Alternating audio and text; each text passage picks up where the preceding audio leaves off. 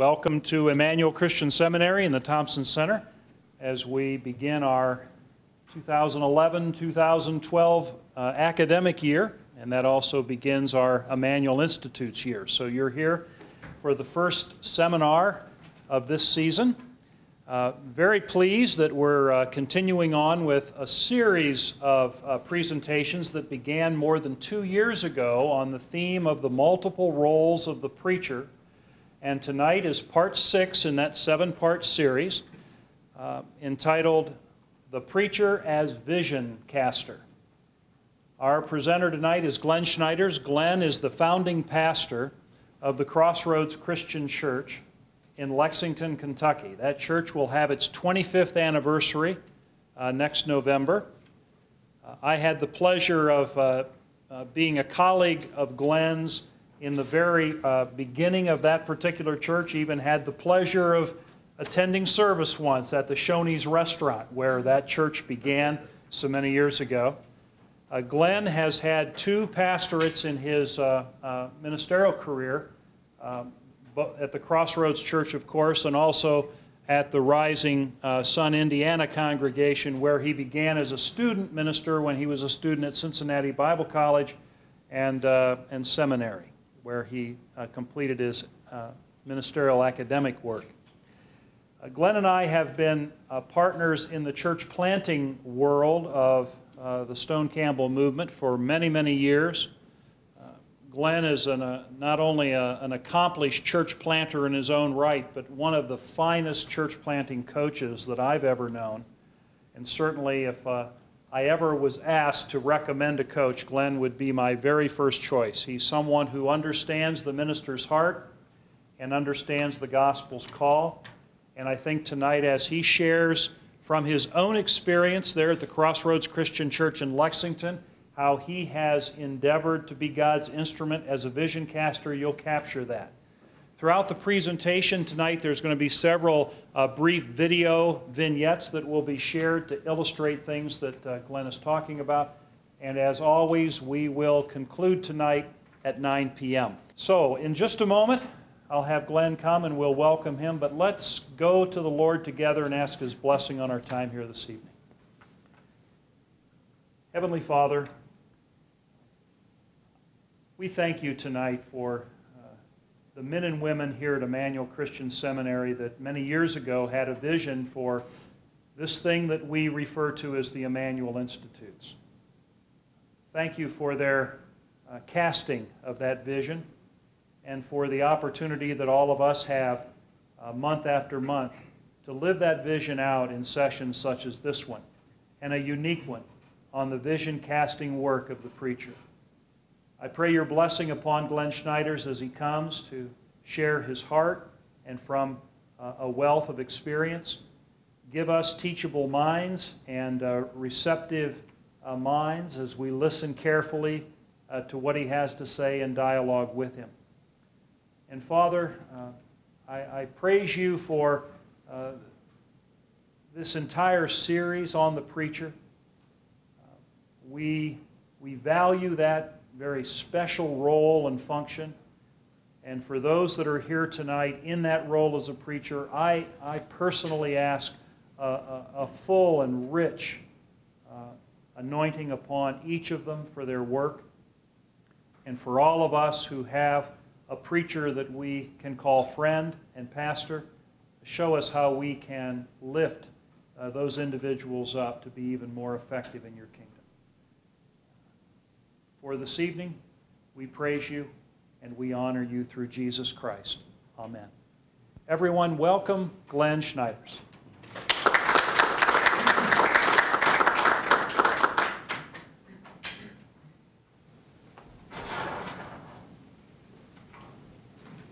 Well, it's great being able to be here with you. The last time I was here, I got a chance to see the idea of this building and the idea of the Institute coming together. And so it's fun to be able to participate in that, and just honored to be able to try and give you a little bit of insight from me. Certainly don't consider myself an expert in any way, shape, or form in regard to this. But what I wanted to do, and I thought it would just be helpful, is I want to just let you see this subject, the preacher as a vision caster, lived out in the last 24 years at not Rising Sun. I saw Steve Trinkle over here. Rising Sun is where I used to be, but at Crossroads Christian in Lexington, Kentucky. Because I think that the important thing for me is to be a practitioner. You know, it's not to talk in theory, but rather to just let you see that played out in 24 years and try to give you a chance to play that out in your situation or maybe a future situation that may be a part of yours. You know, a number of years ago, I had my friend on staff call me and said, "I've got a deal for you." He said, a friend of ours, David, is graduating from medical school in LASIK surgery, and next week he'll be a doctor. But this week, this week, we can get LASIK surgery for half price from him. And then next week he's also moving to Wyoming. And so 3 of us, I'm still shocked at this, but 3 of us, you know, for half price went and got our eyes slit open. And my wife to this day says, you know, I cannot believe that you would do that. I'm a pretty calculating guy in a lot of ways, but the money thing just drove me on this. And I've been, you know, nearsighted all my life. You know, get up in the night, I can't read the, you know, the clock or whatever. Playing sports, having to have glasses, going to the beach, and not being able to see which direction the ocean was. So the idea of being able to see clearly was just exciting to me. And I remember one of our staff wives was the first one. She had it done. She came out and she had her husband helping her along, and she's pretending like she can't see. Okay, so I have it done, and I can't open my eyes. It is hurting me like crazy. I'm coming out pretending I can see because I don't want to let on that I'm struggling. We get out in the lobby of this area, a rather large area, and my wife's taking off the car, and I said, "Marilyn, come get me. I cannot. The light is just bothering my eyes." And I went home, and she fixed me chicken noodle soup, and the noodles kept falling off my spoon. I couldn't see them, and went to bed, slept, and I woke up with 20/15 vision. And to this day, these glasses are for the reading aspect of my eyes, but I can see 20/15. And it's amazing what it's like to be able to see so clearly. And what I want us to think about is this whole idea of what's it like as church leaders when we can really see where God wants to take the church clearly. And so that's what I'm just going to try to do. I'm going to give you just examples from Crossroads and my experience there. It happened in Rising Sun as well, but I think a lot more clarity for me over these last 25 years. I will say that I'm thankful the Institute is doing this because nobody taught me this stuff in college. You know, I had one class on business administration at Cincinnati. It was a 2-hour class by a professor that's no longer around, and it was just when I look at my life and think about how important that whole leadership component is to the church, I'm just grateful that you're doing this. I think that's such an important thing. And so hopefully there'll be something of value in this that'll benefit some of you. You know, the scripture we're all familiar with in the King James in Proverbs 29 verse 18, it says this way, "Where there is no vision, the people perish."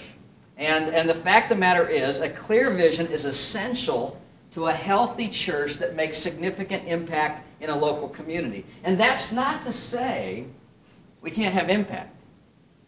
But when we have that razor focus, when we have clarity around those issues, it just is significantly different. And I would suggest, and I'm not alone in saying this, that there's a leadership crisis within the church today, and that preachers must lead effectively through clear vision. People are looking for the church. They want the church to be the answer. And I fear that in many churches today, the vision is to show up and to do it all again. You know, it is not a clearly thought out perspective. And someone said this, and I couldn't remember where I got this, but men will never cast off their dearest pleasures for the drowsy request of someone who doesn't even seem to mean what he says. Have you ever visited a church, maybe on vacation, or you're just in a different locale, and you come in, and the guy gets up there, or the gal gets up there and is speaking, and you think, man, I don't even think they believe this. You know, there is just no energy, there's no excitement, there's no enthusiasm. You look out in the pews or in the chairs, and you just see people that are just going through the motions. And I think a lot of that has to do with vision. And a lot of that has to do with whether this is a calling or just simply a career. This is just another job. When it's a calling, when we have this mandate from God, then we have to have this sense, what does God want me to do? And I think the danger with some of this is to think that for all of us that's the same. You know, and in some ways it is. But when you are able to figure out how that translates through your personality and your giftedness and through your church community, when that all gets enmeshed, it gets really good. It gets exciting. I was talking to somebody that was saying to me before this that they're having more fun in ministry than they've ever had. And isn't that the way it should be? Shouldn't it be that sense that it is with excitement we get a chance to do what we do? And I also realize that having done this for 24 years and another 13 in Rising Sun, so a total of 37 years, that it gets hard. And it gets draining. And I'm going to talk a little bit about that. But let me just give you a little sense of Crossroads. 24 years ago, we started Crossroads. There were actually 60 applicants that had applied for this church plant in Lexington, Kentucky. I had called a friend of mine, Roy Mays, at Southland Christian Church, and we were talking about another matter. At the time, I was a trustee at Cincinnati, at the college. I was talking to him about a matter with regard to that. And at the end of the conversation, Roy said to me, "You wouldn't be interested in starting a new church, would you?" Well, I had heard a guy speak in southern Indiana at a men's gathering about this idea of church planting being the most effective way to reach new people with the gospel. Again, for you all today, that makes perfect sense. But 24 years ago, that was kind of new news. When I graduated from seminary, if you couldn't get a church job, you started a church. It was not viewed as the finest and the best, which is exciting to me today as a coach of church planters. I mean, I think we're getting some of the brightest and some of the very best. But 24 years ago, that was not the case. That was just beginning to gain some traction. And so they actually, 60 guys applied. They had actually offered the position to one guy, but he wanted too much money. And so they were still looking. And so I called a couple guys I knew in Lexington, and I said, I'd be interested in talking to you. And they knew me a little bit, and so they said, sure, we'll let you come down and interview. So I interviewed, and I talked afterward to one of the search committee guys. He's actually the camp manager. His name was Ralph Byers. And Ralph said to me, he said, you know, of the applicants we've talked to, you're the only one that had a vision for this church. You're the only guy that didn't come in and say, well, we just love Lexington, Kentucky. We're big UK fans, and we'd love to be here. Now, here's the thing you got to know about me. I was not a UK fan. I never had any desire to live in Kentucky. I also, one time had said, years before that, I will never live in a river town. And I spent 13 years on the Ohio River in Rising Sun, Indiana. So I learned also that God will do with you some things that you don't think you're going to do. But again, it was interesting to me. He said, you're the first guy that really presented a vision for what you thought this new church needed to be. And I can actually remember I had to do a trial sermon, and so I got introduced, and I'm living in Indiana. We're in Kentucky. And so there's a huge rivalry there, and Roy Mays introduces me, and he tells this joke about Bobby Knight. Huge laughter. So then I tell a joke about Kentucky. It's crickets in the room. There is no laughter. And right then and there, a very important point about understanding your culture. The #1 religion in Central Kentucky is the University of Kentucky Wildcats. And I have become a fan. You know, my girls have definitely been that. But I went to, again, there wasn't a lot, there wasn't organizations like Stadia and other great organizations to help church planners. So I called two guys that I knew that were doing good church plants in a way that was beyond a storefront, that really had a desire and a sense that it was going to be something significant. Not talking about size not being significant, but where they really had a vision for this being the start of a great church. And one of them said to me, you know, Fuller does this thing called How to Plant a Church. And as it turned out, like the next week they were offering it in Anderson, Indiana. And so I went to that How to Plant a Church seminar, and I heard a guy talk about telemarketing, of all things, as a way to reach into your community and find people that weren't going to church. The guy's name was Norman Wan. Now, this was, again, when you go back to 1987, you know, there was not cell phones. At any level, there was not answering machines. There were not private numbers. And so the idea of using the phone to call people and find people that weren't going to church was to me very attractive, especially if you're trying to reach people that weren't going to church, which was what God was laying on my heart. Now again, as I say that today, that's what a lot of us do, right? But 24 years ago, just to give you perspective, I get this sense of where God is leading us. And a guy who's a youth minister at the church where I've got an office, once we get going, he hands me a document, a piece of paper. It's from the Chicago Tribune. He says, this sounds like what you're trying to do. And it was about a church called Willow Creek Community Church that was just beginning to be known. I read Joe Ellis's books, The Church on Target, The Church on Purpose, years ago. Great books to help you think about leadership. If you can find those today, I would encourage you, a great focus on a target, having a purpose to your church. But in one of those books, Rick, he mentioned a guy named Rick Warren. Again, now to you, who doesn't know Rick Warren? But at that time, who is this guy Rick Warren?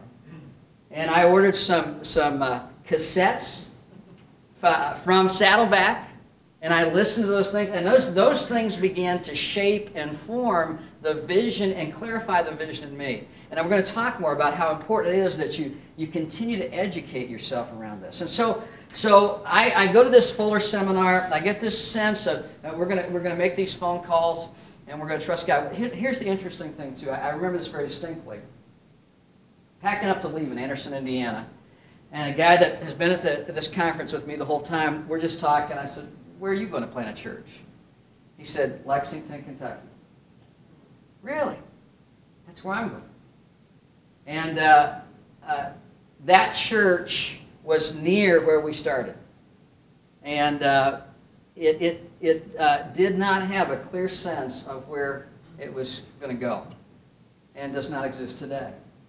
And I don't say that, I say that just sadly. It's been a reminder to me of how gracious God has been to me and to our Crossroads Church to bless it the way that He has. But I sense that God could use me to create a vision that would be a church that was reaching new people.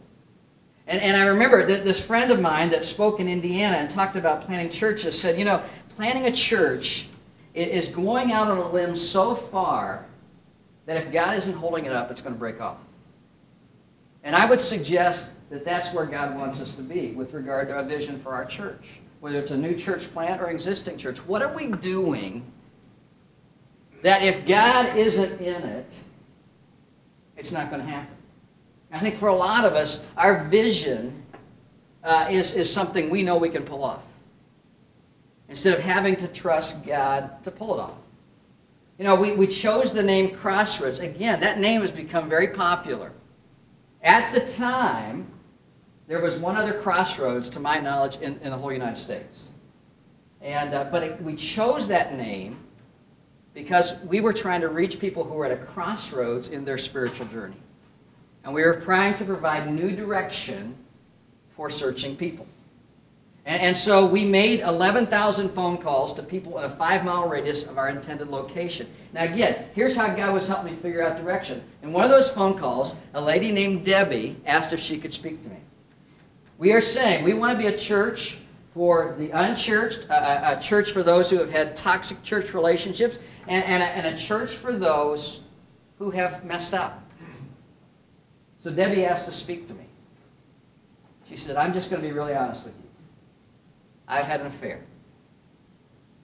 I want to know if I'm welcome in your church. I said, well, can you give me a little more detail? And so she did.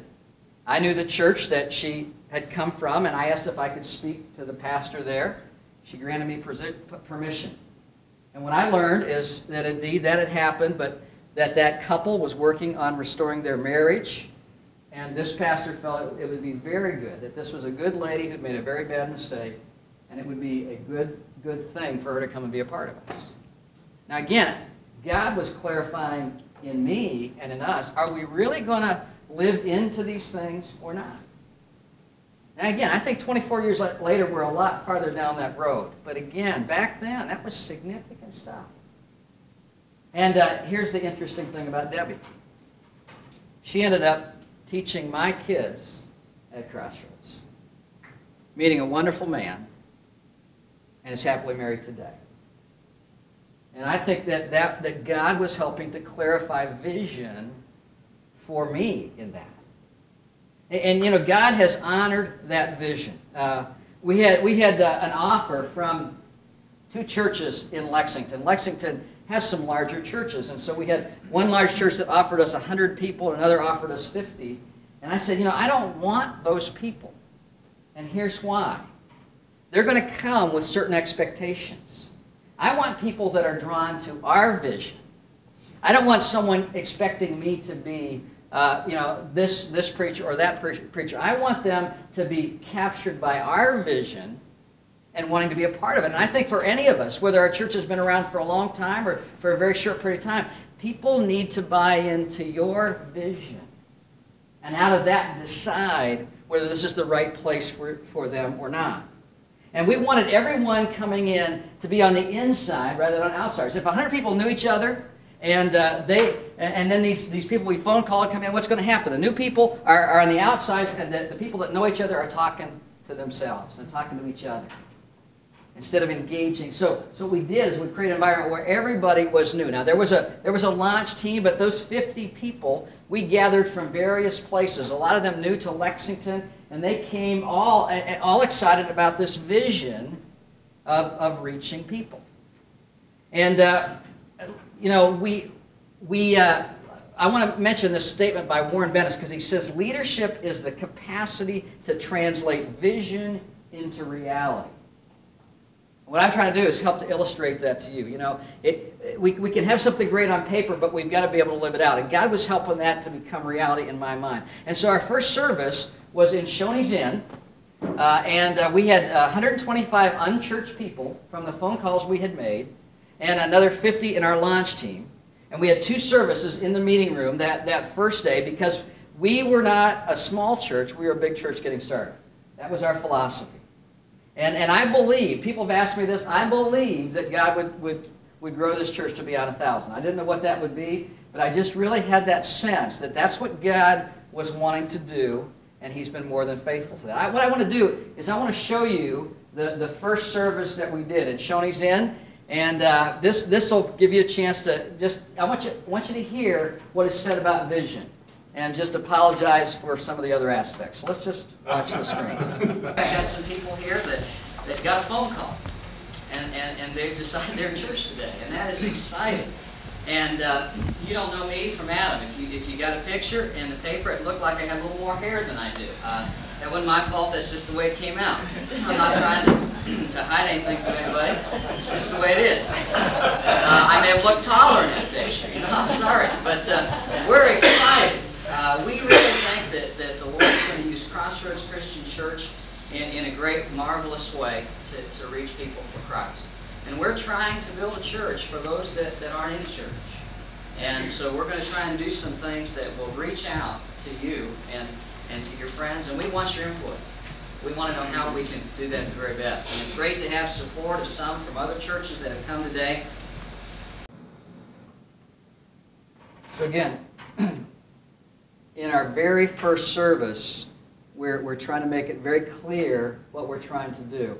And again, one of the things that we were even trying to help people understand is that, you know, if you come with some other expectations, that's who we are. And again, we fleshed that out a lot more as we went along. But I remember hearing at that How to Plant a Church seminar that if you're going to reach the shakers and movers, they have to sense direction and purpose in your church. And again, you get those people on board. You get buy-in from them.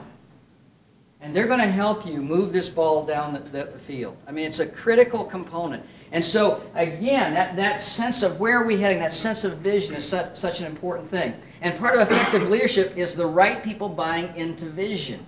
There are those who can partner with you and make it happen. You know, I heard something the other day that we're comprised, 30% of us are pioneers, and 70% of us are settlers. But about 90% of leaders are pioneers.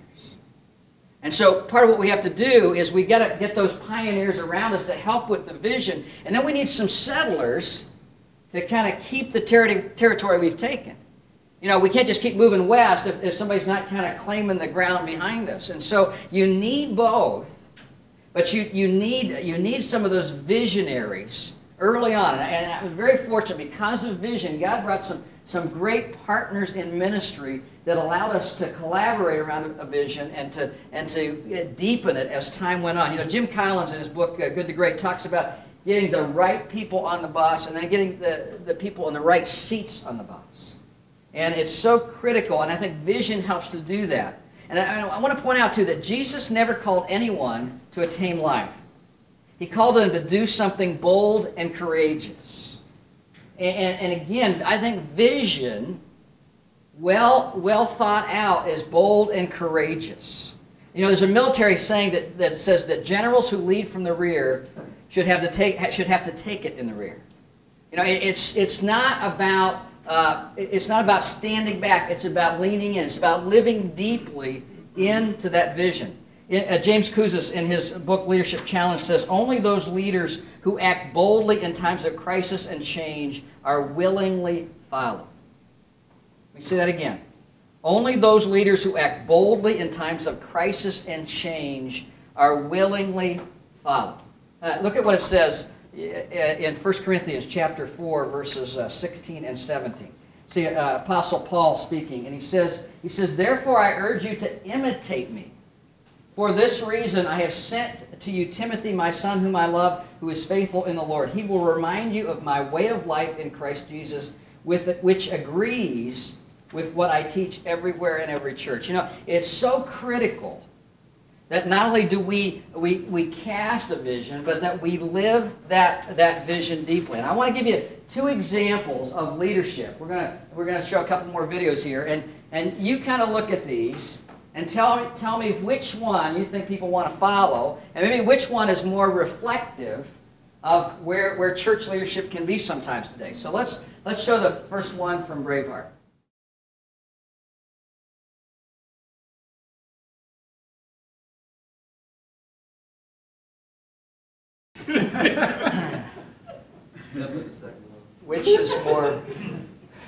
Which is more representative, you know, of who we want to follow, you know.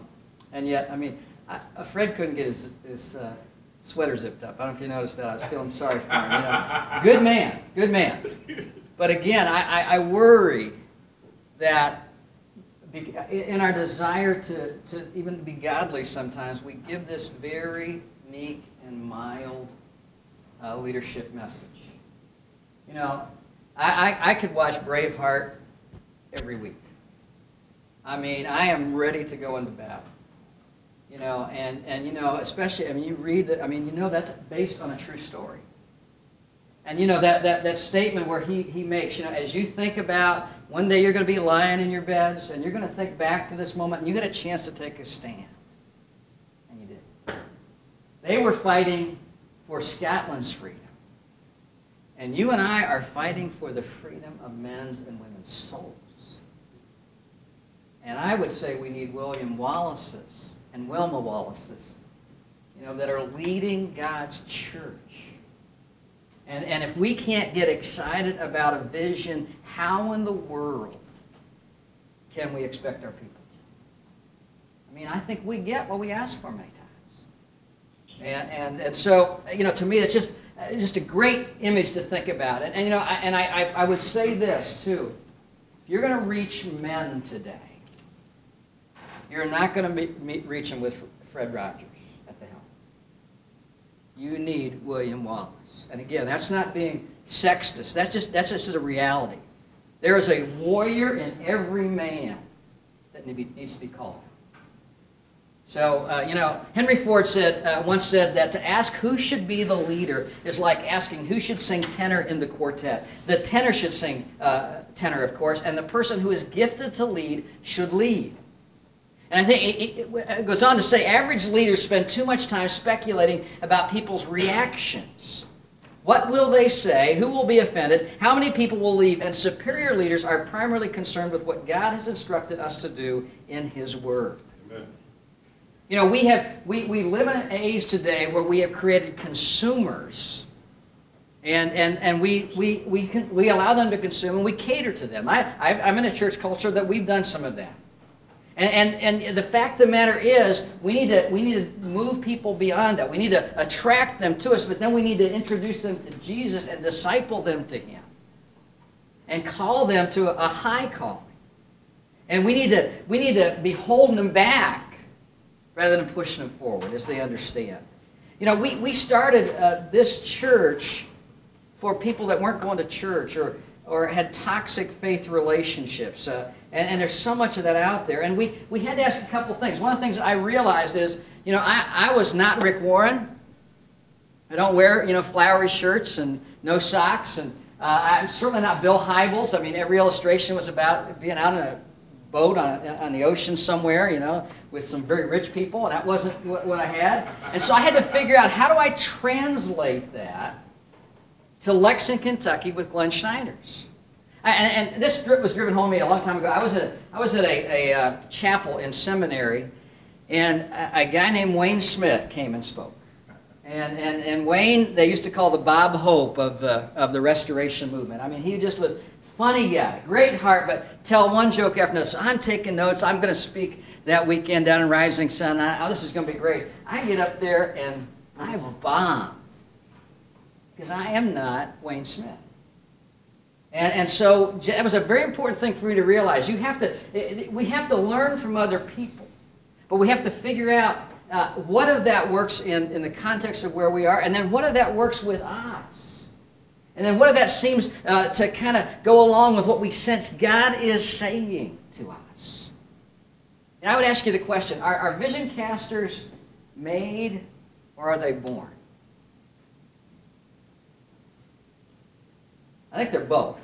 I think there are some people that are very natural at that, but I think God will do that in us too. I think He'll help to clarify that.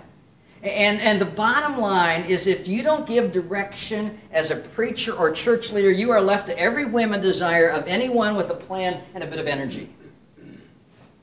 How do you know what to say yes to and what to stop doing? Because someone will be glad to give a vision if you don't have clarity around it. All of us get approached by some well-intentioned person that says, let me tell you what we ought to do. And if you don't have a vision to lay that beside, well, it's just your opinion against theirs. Now again, you may be in a leadership role, but still, the easiest way to do that is to lay it beside your vision. And be able to say, okay, does it work with that or does it not? Abraham Lincoln said, determine that the thing can and shall be done, and then we shall find the way. And again, we have to determine what is the thing that needs to be done. And if vision casting doesn't come naturally, then learn from people in churches that do it well. Again, I go back to as a young man learning ministry, and Bob Russell taught me a lot about communication and about application and even about humor. Bob's style of humor and mine are very similar. And he's a lot greater communicator than I am, but I learned from him. But then as I tried to figure out, how do I communicate this message to unchurched people? Bill Hybels being able to listen to him, and just think in the context of what's it like to speak to an audience where you're assuming a lot of people are not Christian that are there, versus the assumption that we often make that everybody in the room is a card-carrying member. And more recently, I've been sitting at the feet of guys like Mike Breen with 3DM Learning Community, and Alan Hirsch, who's written The Forgotten Way, and trying to figure out where is the church heading today in this attractional versus missional model. And what I want to emphasize is I'm still figuring it out in today's world. What worked in 1987 will not work today. Now, that doesn't mean the vision has changed. It means the methodology has changed or is changing. See, the preacher must be the lead learner, and to discern what is helpful and what is not. Now, I will tell you, there's a young man I know of, not too far from me, and about every 3 months he's got a new latest greatest idea. And he has grown that church from 1,000 to less than 500. Now, sometimes you have to do that to clarify vision, but I mean, it's just, they don't know what they're showing up for. And it is killing a good church. And so we have to, again, we have to understand who we are. We have to understand our community. We have to look at our vision once we have determined that. And then we have to really say, okay, how does this work? Let me just give you an example. Right now, a couple books that I just read. The book Next Christians by Gabe Lyons. I mean, if you're going to reach 20-somethings, 30-somethings, you've got to read Next Christians. Because he has done the research, and he's talking about a lot of wonderful people that say, you know, I am a Christ follower, but don't connect me to the church. I'm really discouraged by what I see going on in the name of God. Now, again, that's not your church, that's not my church, but that's a reality for a lot of people. And we can be mad about that or frustrated about it. We've got to acknowledge that. I mean, some deeply committed Christ followers that have seen the same sort of things you and I have in extreme settings, and they just say, I don't want to be connected with that. And I don't know about you, but I kind of cringe when I'm on an airplane and someone says, what do you do?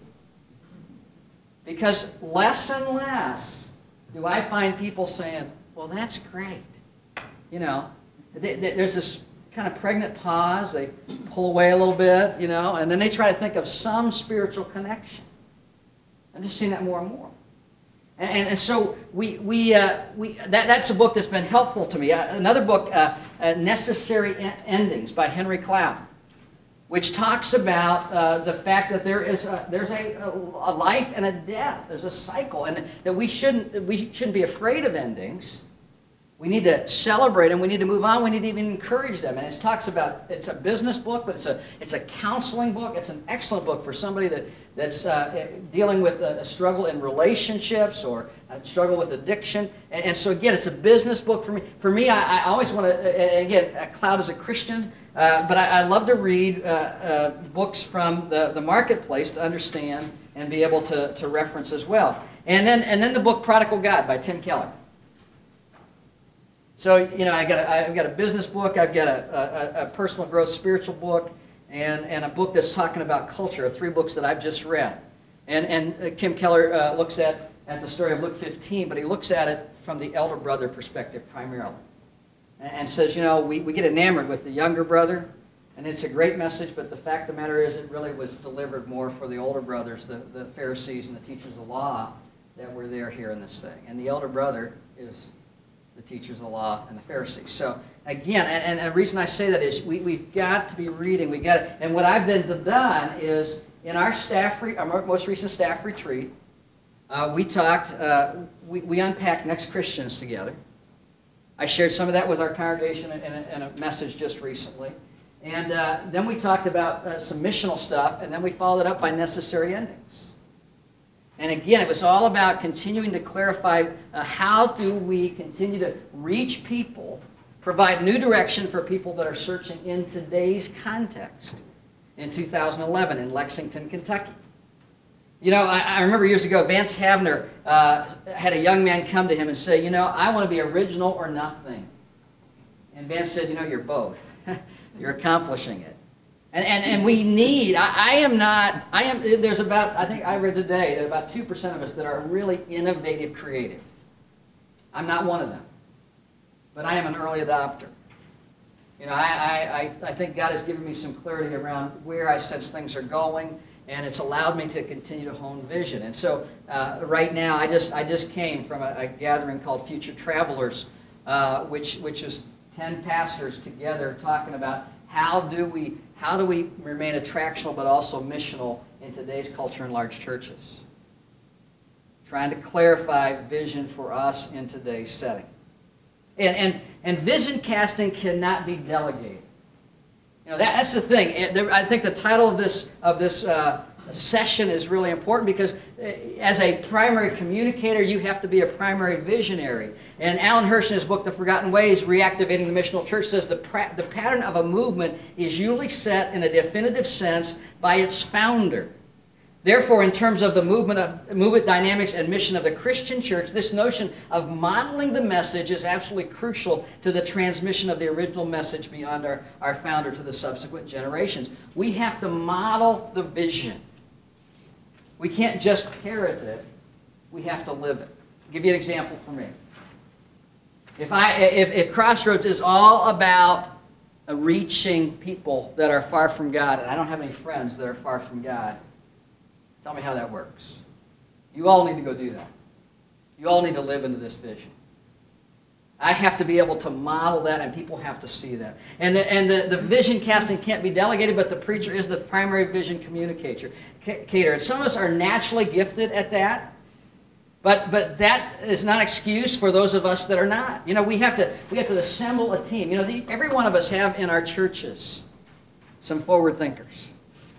And actually, I think forward thinkers get kind of pushed down in a lot of churches because they can tend to raise a ruckus a little bit.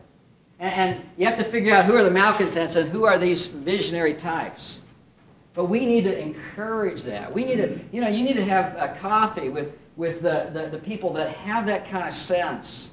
And let them just breathe into you and talk with you and share with you.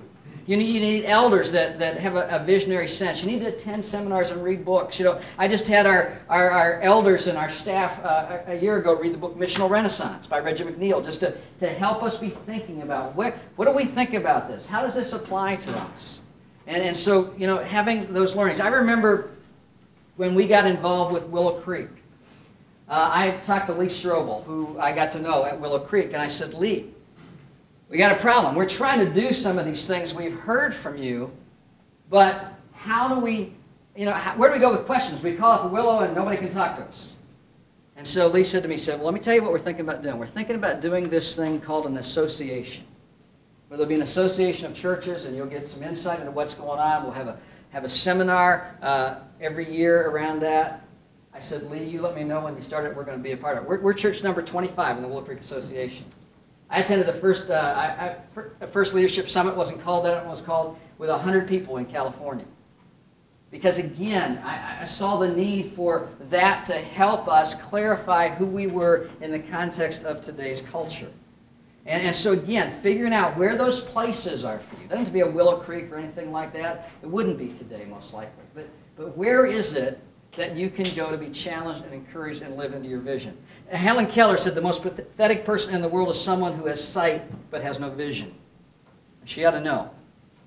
But the fact of the matter is, you've got to start by really asking God to make that clear to you and spending some time around that. One of the things I didn't say, and I'll mention a little bit more, but is the fact that early on, for me, the beauty of starting a new church is you don't have a church yet. And so you got a lot of time. You got a lot of things to do, but there's a lot of time for you to really sit and reflect and say, okay, God, speak into me. God, help me to do that. I want to share something with you. This is, I got this from Mike Breen at 3DM, and it just really challenged me. This is what they call the half circle, okay, which kind of makes sense. And over here, this is based on John 15. If we abide in Him, we're going to bear much fruit. over here is abide. He talks about the pendulum, and how a pendulum swings, and it swings based on energy. Now, here's what he said before he said that. He said, I want you to think about creation. And I want you to think about what happened on day 6. What happened on day 6? Man's created, right? We're created. What happens on day 7? We rest. He says, do you realize that it's out of our rest we then work? Versus the other way around. We work and then we got to rest. It's a significant thing. He said, if you think about a pendulum, and it's over here in fruitfulness, how do you become more fruitful? You can't push it up farther. It's got to go this way. It's got to go into abiding. And if the pendulum doesn't swing here to abiding, we can't swing back with more fruitfulness. And he also said that it's in your abiding that revelation happens. And I don't know where you are with that, and I'm not trying to make that beyond where you want to take it. But here's the thing I've found. When I'm able to have a break, and I'm rested, that's when clarity comes. It sure isn't when I'm tired and I am trying to push the pendulum on up toward more fruitfulness. And for us, again, the way that works is everyone on our staff has 2 days off together. Because we know if they only have a day off, there's no way in the world there can be much rest in that day. There's all that stuff they got to do to get done and be with their families or whatever. And so we have determined we're going to give everybody a weekend just like our people have. And when we do a staff retreat, this is the really cool thing. I didn't see this, but it so confirms it. About 5 years ago, we hired Ruth Haley Barton to come and coach our staff in formation for 2 years. She wrote the book An Ordinary Day with Jesus with John Ortberg. Because we said, our staff can't grow into formation stuff if they don't have some help in that. And so the way we start our staff retreat, if you've been with us, on Monday we had staff retreat. The first thing we did, first of all, we got down there, had a good night's sleep. And then on the Monday morning, for the first half of the day, it was spent in solitude and silence. Followed by play. And then the next day we planned.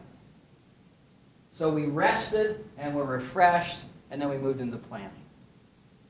And that's just a very, if you're struggling to get that sense of vision and direction, I would really challenge you to do that. To really think in terms of when is my abiding time? So that God can, and those early days allowed me the time to be able to do that and have a clarity around vision. So, makes sense? Does it make sense to you all? I mean, again, that was Mike Breen. You can read more about it in Building a Discipling Culture. Building Discipling Cultures, rather. Plural. Building Discipling Cultures, Mike Breen. And I want to give him credit for that. Because if he knew I said that and didn't, I'd be in trouble. Okay, so here's the thing I want you to do. And you all are going to have a break in just a couple minutes. But is really, what is God calling your church to be? That in my sense is your assignment. Whether that's today or sometime down the road. But what is God calling your church to be? And why is vision so important? Because without clear vision, it's hard to know what to say yes to and what to say no to. When I was at that How to Plant a Church seminar, they said, don't be surprised if the first people to greet you are the first people to leave you. And I said, they don't know how winsome I am. That's just not going to be the case. And it was absolutely the case. Matter of fact, we had 3 trustees when we started Crossroads. I was one and there were 2 others. One was actually the president of the men's fellowship that started the church. Another was an influential leader in the church. He was a dentist. They were the 2 top givers. And inside the first year, they left the church over vision issues. The one guy wanted a Sunday night service so that other churches could come and visit. Meanwhile, in Lexington, 24 years ago, they were still Sunday night service. Everybody said, get me out of Sunday night service. And if you're reaching new people that are just beginning the faith, are they going to come Sunday morning and Sunday night? It made no sense. But had I caved to that, I guarantee you today, I would not still be there. because that was a vision issue. And that's what I did. I talked to him and I said, okay, let's just think about what we're doing here. Let's think about vision.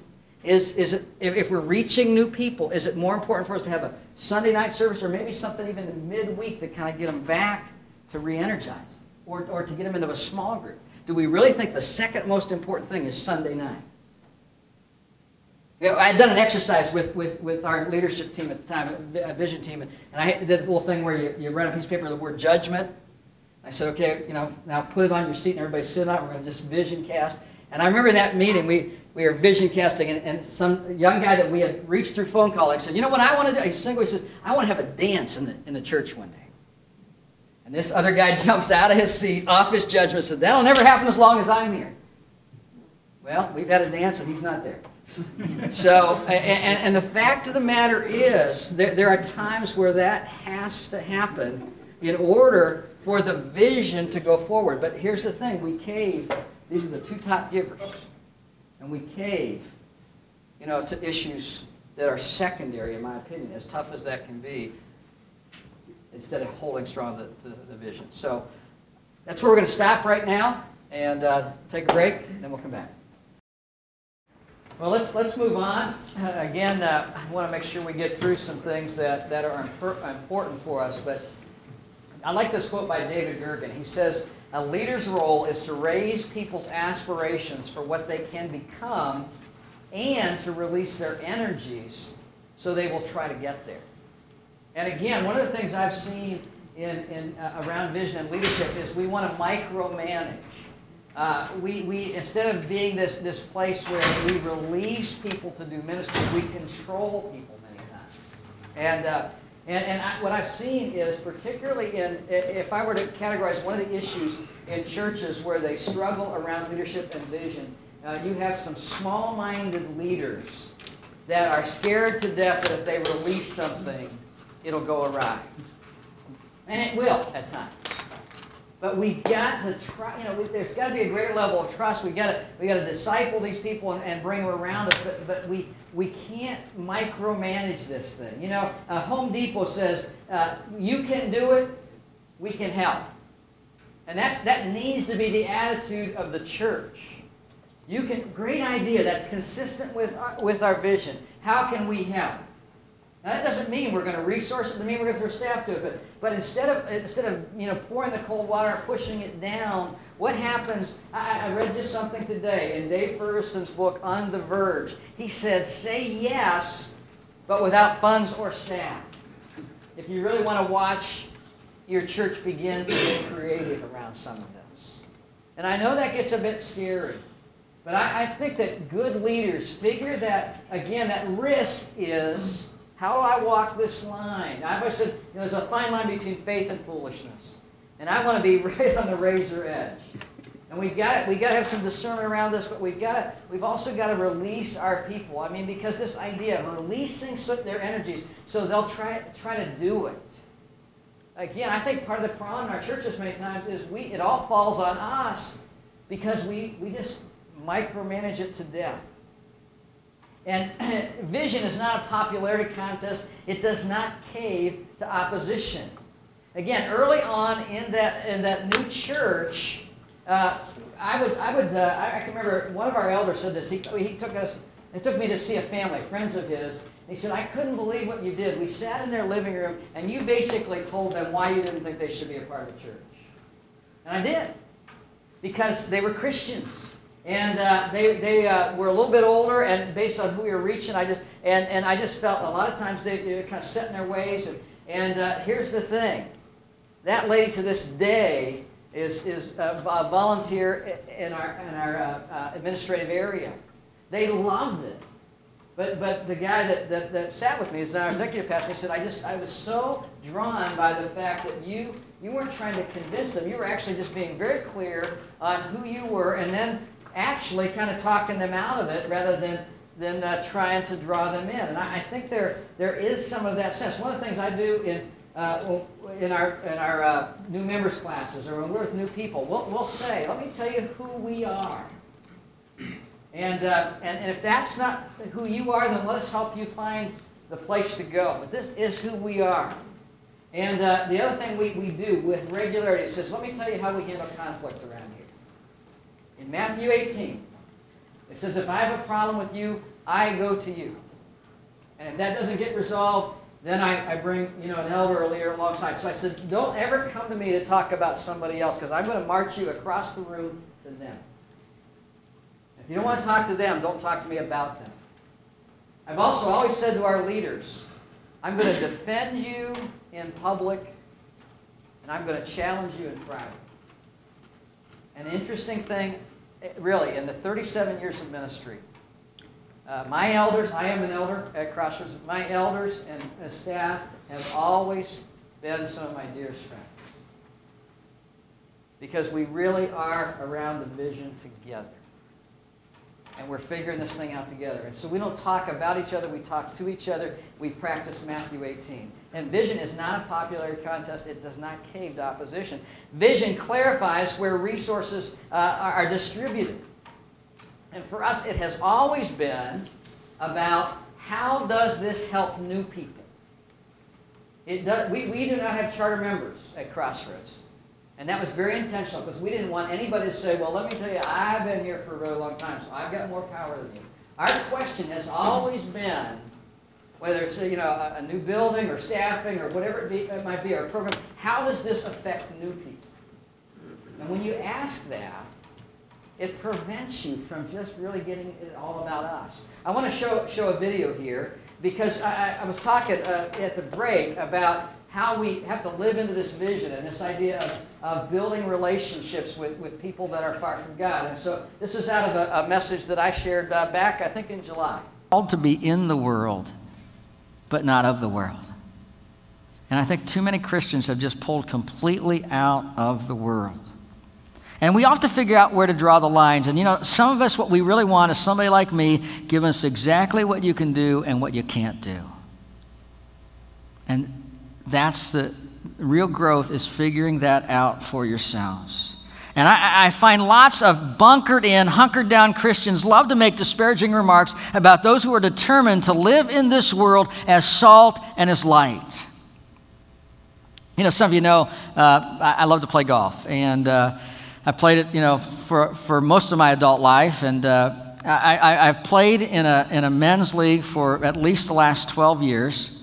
With a group of guys that is a place where I get to be some of the God flavoring along with others, and bringing some of the God colors into that environment. And it is a time for me. I played Tuesday night, and I was just with some of the guys afterwards, and I'm just convinced that time in that clubhouse is as important as anything I do. And as long as we make the playoffs, I'm fine with that. But I want you to hear me. Especially if you're one of those league guys, because a number of guys that play in that league now come here to church. You are not a project to me. You're a friend. You are someone that I value, and someone who I just want to do life with. And I'm grateful that those guys will include me into that place. See, too many well-intentioned Christians have deserted the world for sterile, safe church buildings. So again, for me, it's very important that's a very real thing. We have a church league, and I've never played in it. And people come say, tell me about the golf league. And I said, well, I really don't know about it. I hear it's a good thing, but this is where I play. And I can remember there was a guy named Tucker. And we were playing one night in league, and he said to me, and Tucker, he probably, I don't know how many drinks he'd had at this point, but he said to me one time, I drink a little too much. I said, yeah, Tucker, I know that. We need to work on that. But Tucker said to me, he said, let me tell you why I don't go to church. He said, my mother and I, as a little kid, we were in a church, and it was a church where they voted on membership. And the family that they were voting on was of a different color. And the church voted them down for membership. And he said, my mother stood up and said, this is the last time I'll be in this blankety-blank church. And I said to Tucker, I said, you know, it would have been my last time too. The very next Sunday, I speak. And you could have knocked me over with a feather when I went down after speaking, and up comes Tucker. He now works in our nursery. We don't know who's controlling who when he's back there. But, I mean, that's what it's about for me.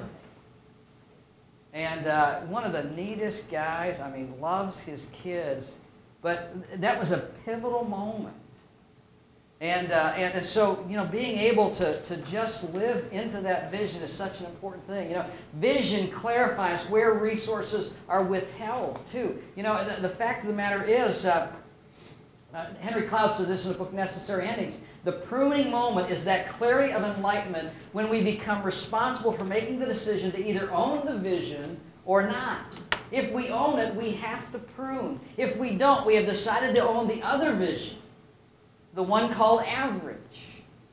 And again, guys and gals, if you know, vision helps us to be able to say, no, we can't do that. Or in order to do this, we're going to have to cut some other stuff away. You know, Collins talks about our to-do list and our not to-do list. And if you're going to add something to the to-do list, what has to come off? Or what are we going to no longer resource? Because dollars must flow to vision. And vision determines hires. You know, vision determines what next buildings or not buildings. You know, we built multi-purpose. We always have. And I can remember when we built our most recent worship facility. It has 2 gym floors in it. We have to put down 1,000 to 1,200 chairs every weekend. Guess who didn't like that? The guys who put up chairs. And I said, you know, we're not going to spend more money to have fixed seating. I mean, think about how we can use this facility 24/7. It was about vision. And knowing that the facility can be used as much to reach people in the things that are done besides the weekend service. Matter of fact, I want you to see, here's a video from when we, our 15th anniversary, I'm talking a little bit, I mentioned a lady named Jody Rose who came to faith very early, but I want you to hear what our architect picked up about buildings for us. And you may not have been around those first days, but you need to realize that Crossroads has never been about buildings. That's why Shoney's Inn or the Lakeview building that we talk about are just vehicles to be used by God. An architect, as we were designing this building, said, you know, it's really interesting. I mean, buildings aren't that important to you. They're just tools to accomplish God's Word. And I thought, boy, you know, for someone to catch that was so true. See, this is a celebration of what happens when we lead people in a new direction toward a growing relationship with Jesus Christ. People like Jody Rose that you heard from. I mean, you know, some of you have seen Jody dance or do drama, and you maybe know Jody, and you just think she's been a Christ follower all of her life. But she showed up the second week with her husband. And when she was baptized with her daughter Sagan. She kind of got a 2-for-1 deal, you know. And now her daughter Sagan and her dance together, and we watched her grow. And it is fair to say that her life and that of her family has been changed forever. And there are many Jodys whose lives have been changed by God at Crossroads. As Thelma Wallace mentioned, 6 months into the life of Crossroads, we merged with a group called the Lakeview Christian Church, taking possession of their metal building at 3712 Arbor Court, which is kind of at the corner of Trent Boulevard and Man of War. And Thelma has told me on more than one occasion that God had them build that building so that we could join them and use it to reach many searching people. Now think about this. Those mature people handed over the keys, their financial resources, all rights and decisions. I mean, it is the most wonderful display of maturity that I think I've ever seen in the church. And we went from rented facilities 1 day a week to a permanent facility 7 days a week. And we grew in that metal building to 4 services. And life after life was being changed. People were coming and bringing their friends. Many seeking people were finding answers to their spiritual questions. And the story doesn't end there. We purchased 11.4 acres at 4190 Todd's Road. And in order to build some momentum, and to remind us that we had grown into a larger church, because this metal building would only hold about 150 per service. So everybody's thinking, well, we're just this nice little church, but we're really upwards of 500 people. We said, let's get them all together. And so what we determined to do, we chose that instead of having 3 services in a room that would hold 150, we would have a service under a big tent on the property. And again, that was about just casting vision for where we need to go. And again, we never built to make it nicer for us. We built because we needed to create space for our friends to be able to come and learn about God. You know, this metal building that we mentioned. Sorry. It's okay. And, that really is a good picture of me. That metal building that we were in. Here, I want to tell you how this went down, because it's about vision. We get a phone call from this group called the Lakeview Church, and they said, our preacher has resigned. We've got this metal building. It's 9,000 square feet on 3 acres. The land's paid for. The equity position is about $135,000, plus they had $20,000 in the bank. And so they said, we'd like to talk to you about merger. So I pulled together our leadership team. I said, okay, we're going to go over talking about merger. What needs to happen? I said, okay, number one, it's no longer Lakeview. It's got to be Crossroads, because now it's a new deal. Their leaders have to resign because there can't be 2 directions. They need to give us the keys, and we have no control over what happens inside the building. Because that is not a merger. That's a takeover, right? and we knew it wouldn't happen. But we also knew there could not be 2 directions. There can't be 2 factions fighting for how we're going to be. So that night, we made that presentation, and they said, well, our elders have decided to resign. Again, we didn't know they had $20,000 in the bank. They said, we got $20,000 in the bank. Our only question is it okay if we come back? That's really the way it went down. I'm not kidding you. And we said, oh, one other thing, we don't want you joining as a block. There is no more Lakeview. We're just Crossroads together. The really cool thing is our treasurer, until she struggled with Alzheimer's, was from that group. The electrician and the roofing company, both those companies that did our subsequent buildings, were from that group of people. And it really was one of the most mature, just God-ordained things I've ever seen. But again, had we not clarified vision, it would have been so easy to just, we're 1 day a week in Shoney's, it would have been so easy just to ignore those things. But we had to align around vision to make it happen. Let me talk about some application. I want you to see that true vision comes from God. Again, I'm sharing some things, but I sensed that God was saying something in me. And the really cool thing is I sensed that, and then I begin to go some places, and God is breathing that into me. Again, there was not a seeker model at that point. There was, that I was aware of. The saddleback idea of going out and asking 5 questions, key questions, it was not there until we jumped into it. And it was just this sense in me that God was wanting to use new churches to really reach new people, and that we've got to first and foremost ask that question of what's going to make them feel comfortable. And again, a lot of what we do today, 24 years ago, was really almost off the chart. And I remember reading a scripture that just really hung with me. It's Ephesians 3:20 and 21. And I began to pray that. I began to pray, now God, I want you to do more, immeasurably more than we can even ask or imagine. I don't know what that means, but I don't want us to be limited by what we think can happen. And I want you to show your power at work within us. And so we make these 11,000 phone calls to people within a 5-mile radius of where the church is going to begin. And we would call them, we'd say, hey, I'm Glen Schneiders with the new Crossroads Church starting in your area. Could I ask you a couple quick questions? And the first question was, are you active in a local church? And if they said yes, we said, hey, that's great. We're not looking for people. We're looking for people who don't have a church home. Now, sometimes people say, well, I haven't been to that church in years, and they would want to engage us. Sometimes they would get kind of profane. Now, those are the ones we'd call back because we knew we really wanted them. But it was amazing how God just brought people together. So we gather And about 4 weeks in, an older lady that was kind of outside our demographic, but that was not going to church anywhere. We had a phone call, driving an old Crown Victoria, comes up to me after the services and hands me a check. It's folded in half. And she said, I just believe in what you're doing. Now I need to say, we had spent $5,000 to do the telemarketing and the mailers, and we didn't have that money. I just had said to our people, you know, God, I just think God's in this, and if He is, He's going to show up. He's going to do more than we can ask or imagine. So we just took that $5,000, borrowed it, and just risked it.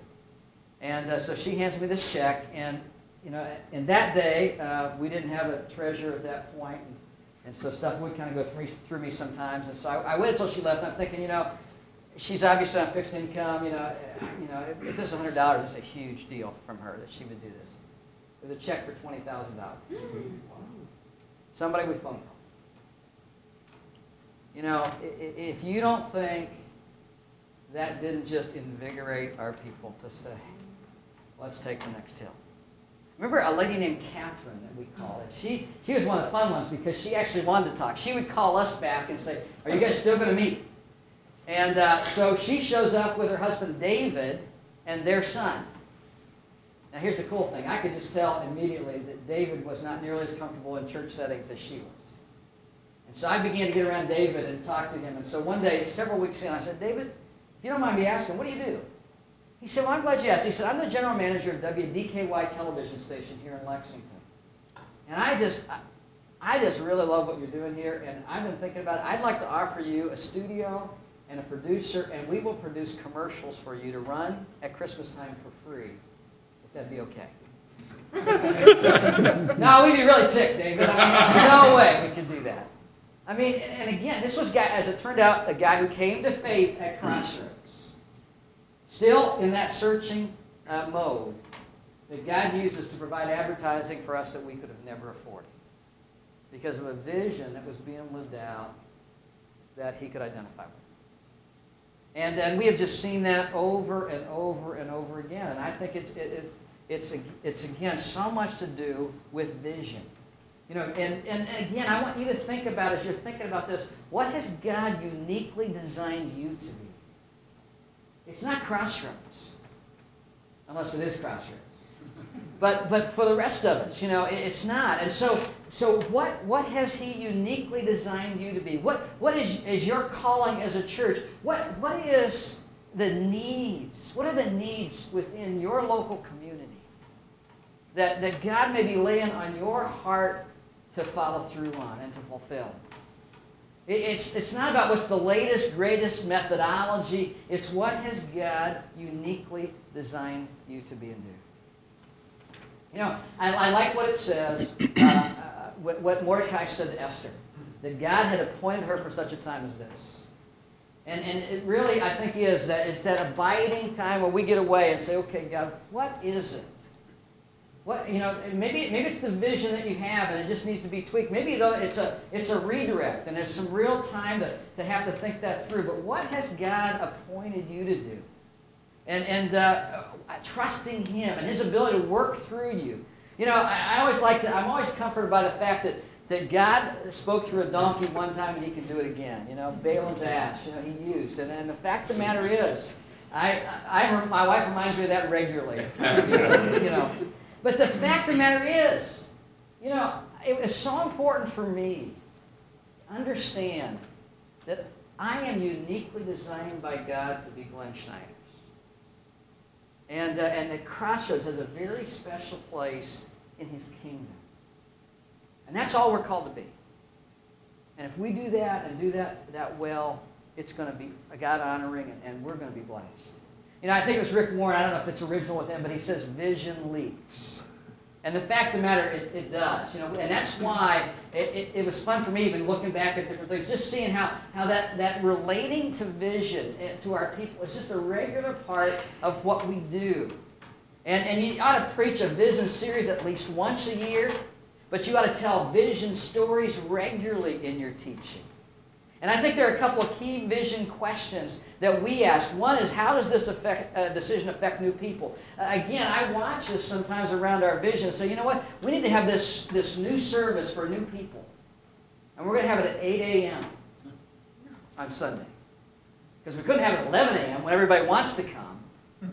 Okay, there's the problem. If we really get it, how are we going to default to what matters to them the most? You know, figuring out a time that's going to work for them rather than again, somehow thinking we're going to reach them, but we're going to try and get them at a time when they wouldn't come. And again, the more our people begin to really get that, the less of this consumer mentality that is so plagues the church today. So we regularly ask this question, how does this decision affect new people? And again, I just go back to different initiatives, a lot of them around money or energy, and it's always about asking our people and encouraging our people and thanking our people for the fact that they're willing once again to sacrifice for their potential younger brothers and sisters in Christ. You know, I'm always amazed. I'm a grandparent. I've been a grandparent for the last 4 years now, and it is the coolest thing. But in the church, a lot of the spiritual grandparents expect the babies to conform to them instead of the other way around. You know, as a grandparent, I'll read the same book over and again. I'll sing songs, get in uncomfortable positions, make all sorts of sacrifices for those kids. But in the church, it's about rights and privileges. And so the opportunity to forego those for the sake of my grandkids. Preaching.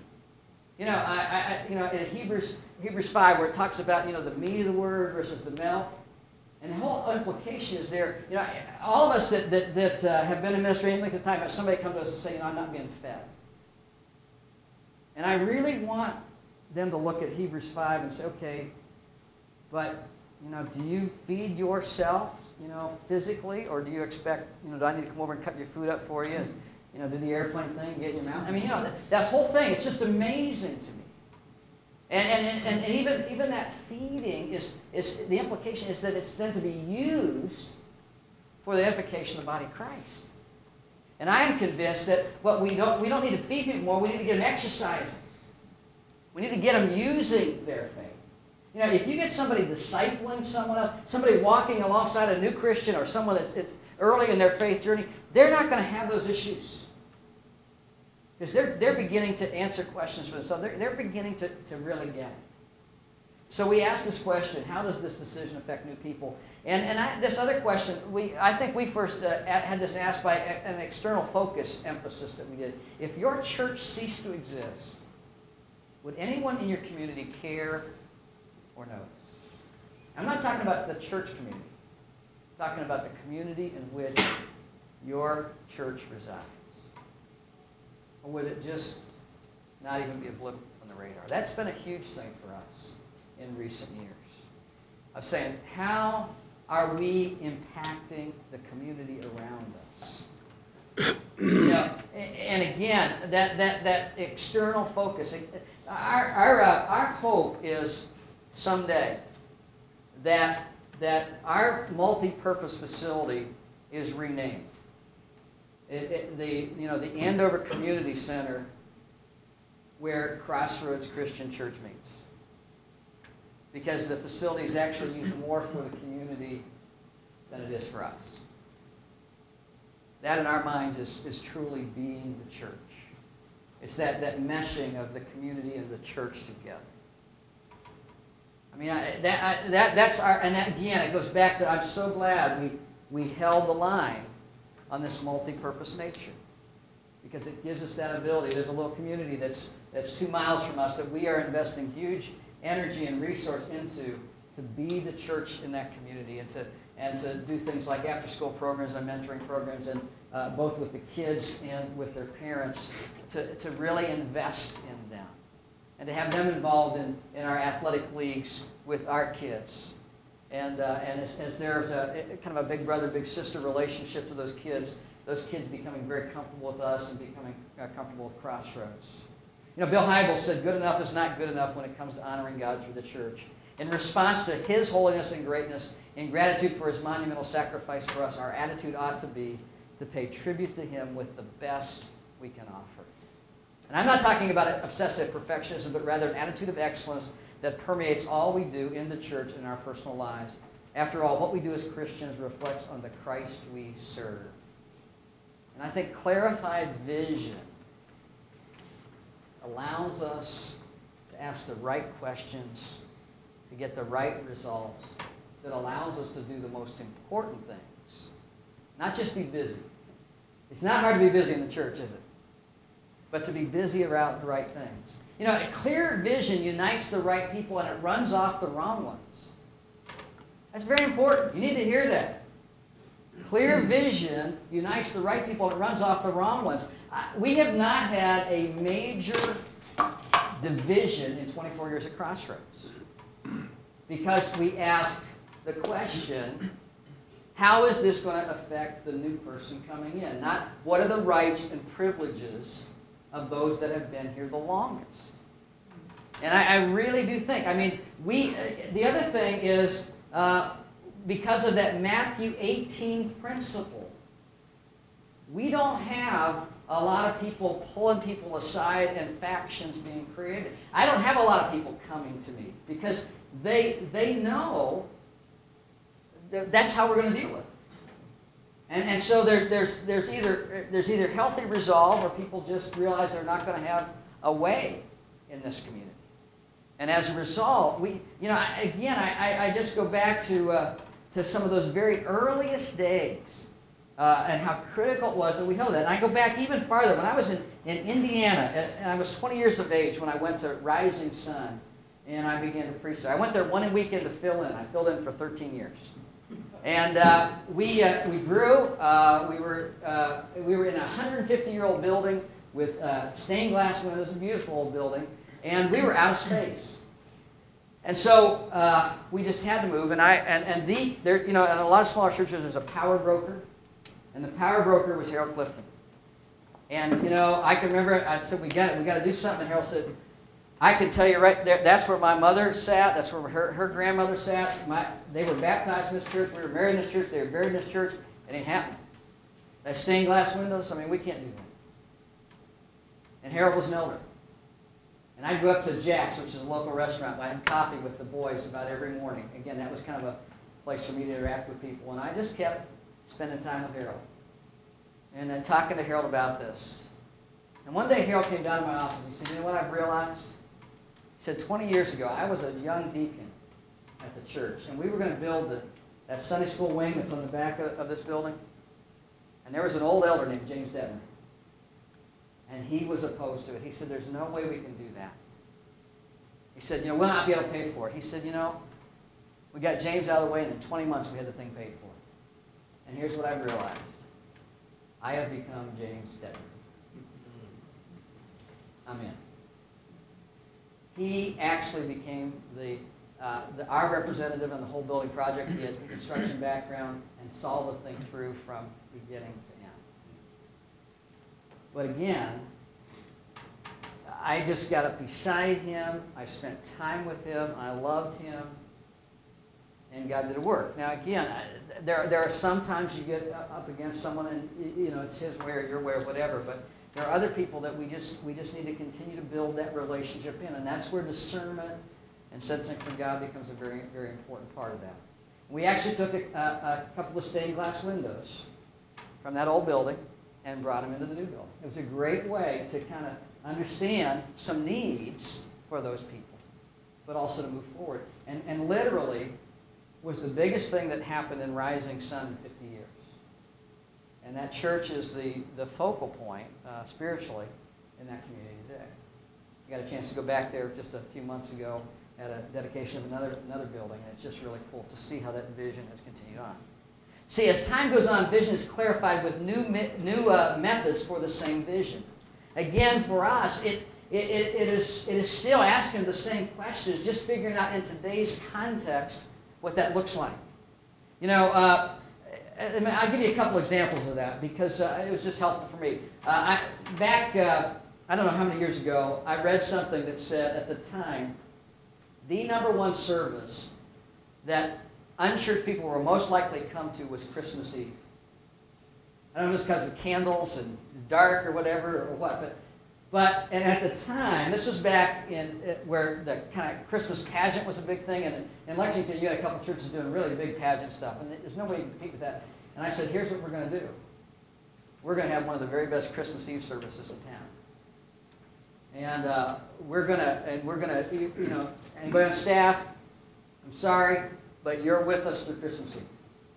You know, there's no going home early because this is a critical opportunity for us to reach people. And so we have done that. And here's the other thing that played out. A few years back, we had Christmas Eve services, and then Sunday was Christmas Day, and we didn't have services. And that was consistent with who we are. I'm not saying you should do this, but that was just consistent. We had 3,000 people for Christmas Eve that wanted to be there, could be there with their kids. They got a chance to celebrate, and then we were able to take Christmas Day off. We got that got out, and I got calls from Fox News and other news agencies, and because it was just hard to believe that we were making that choice. We were not making that choice against God. We were making that choice to say, okay, we're gonna meet when we can get the most people there. And we're going to also realize that for our people, when we ask them to do that, sir, we're going to also let them rest and celebrate Christmas with their family and their kids the next day. But we did that Christmas Eve, and again, that's something we continue to this day. Now, what we do is we give our staff off the week after Christmas. And it's a dead time in the church and gives them a chance to really rest and to recuperate. The other thing that I've realized is as a church that we do not do maintenance well. And so multi-site has been an effective way for us to continue to grow and create community. The cool thing about multi-site for us, and we have a second campus in Georgetown, we're adding a third one in Richmond in January of next year, is I say to people, if you want to see us in the early days, go to Georgetown and see the campus there. And it gives people a chance to see the vision afresh. And again, it could be for you a lot of different things. It could be supporting church plants as a way to keep that vision. You know, again, some of us are in areas where there's not going to be a lot of growth. So how do we still promote growth? Well, we have a vision for church planting and for the kingdom in that way. Or we're living in an area that's depressed, and so how can we really be the church in that more inner city or rural area that is depressed economically? How do we care for widows and orphans? And so for us in recent times, besides multi-site, the other thing that's helped us with casting vision is this whole idea of being the church. Because one of the most effective ways today to evangelize people is not to get them in your front door on a weekend, but it's to get them serving alongside you in your community. People are more inclined to do that. And so we have begun to really emphasize that. I gave you all some handouts that just a couple weeks back we did a Be the Church weekend, and this is our program. It's a magnet that we give out that the people just reminded of, and then it gives you the most recent serving opportunities. But I want to give you a quick video support of this. This will be the last video we look at. That just was that Be the Church weekend, where what we do now is in January we made this came up with this idea that we want to do this, and once a quarter we have a Be the Church weekend where we kind of give an update of what's going on. So let's just watch this next video. This morning to those at our Georgetown and our Andover campuses, we are so glad that you can join us on a weekend where we have a very special emphasis. Back in January, we challenged you to stop going to church, and instead we challenged you to be the church. Because for too long, the church in America has huddled behind closed doors while real needs that we can respond to go unmet. And those who are investigating faith look at that disconnect to real-world issues, and they find it very inconsistent with the teachings and the life of Jesus Christ. So in order to not lose sight of this commitment, once a quarter, we have been doing a Be the Church weekend. And we're giving you some updates of things that are happening. And it's really neat because some of the things we're just learning of, we have no input or impact on. And I love the fact that it's not about Crossroads. It's about people just simply living out their faith. At our staff retreat this past week, I learned of some empty nesters in Richmond. They're a part of our Richmond campus core team. They're helping with a food pantry because they heard this challenge and they accepted it. You know, we introduced a new word back in January to you. It's the word missional. And the idea of being missional means that the church exists to be missionaries by going into our workplaces and neighborhoods and areas outside our culture and comfort and living sacrificially in those areas for the good of others. See, every Christ follower is called to be a missionary. Mission is about going instead of sitting. And unfortunately, for too long, the church has expected the world to come to us instead of going to them. Jesus, in what has been called the Great Commission, commanded his followers. He didn't suggest. This was a command. Notice what he says. It's Matthew 28, verses 18 through 20, in the Bibles that we give out at both our campuses. He says, "All authority in heaven and on earth has been given to me. So wherever you go," some translations say, "as you go, make disciples of all nations. Baptize them in the name of the Father and of the Son and of the Holy Spirit. Teach them to do everything I have commanded you. And remember that I am always with you until the end of time." Again, the implication is as you go, not if you go. And people have taken up that challenge. We had 5 trips to Joplin this summer to help in relief efforts there. Today, there are people that are a regular part of Church Under the Bridge in Lexington, and they'll be serving that homeless community, that homeless church. And they do that on a regular rotation. They are simply being the church. Yeah, there's a little more to that, but we actually showed a video of some of our 2 14-year-old girls in Georgetown who, on their own money, their own time, did a backyard VBS for kids in their neighborhood because they wanted them to experience what it's like to be the church and to experience the love of Jesus. So just a couple other thoughts and we'll be done. You know, I love this quote by Christopher Reeve that says, "So many of our dreams seem impossible, then improbable, then inevitable." And, you know, some of this, you get up against it and you can think, I don't know. You know, and I realize it's hard. You're going to have some wisdom to know, you know, how quickly you push on some things. But boy, we got to clarify around vision. I was, again, in the book On the Verge, Dave Ferguson and Alan Hirsch mentioned the advice that General Eric Shinesky gave to Donald Rumsfeld. He said, "If you don't like change, you're going to like irrelevance even less." And we have to figure out. I'm not going to figure that out for you today. You know, where's the church heading? But we got to figure that out. And you got to figure out where your church is heading. And we have got, Jack Welch said this, change before you have to. And we have to innovate without abandoning. And so I just would encourage you as you're thinking about this, just what has God called you to do? And remember that He is a God that is able to do immeasurably more than all that we can ask or even imagine. And His power is at work within you to do powerful and wonderful things. And my prayer is that the church is released in all its power to make a change in your world and in mine. Thank you very much for letting me share with you today.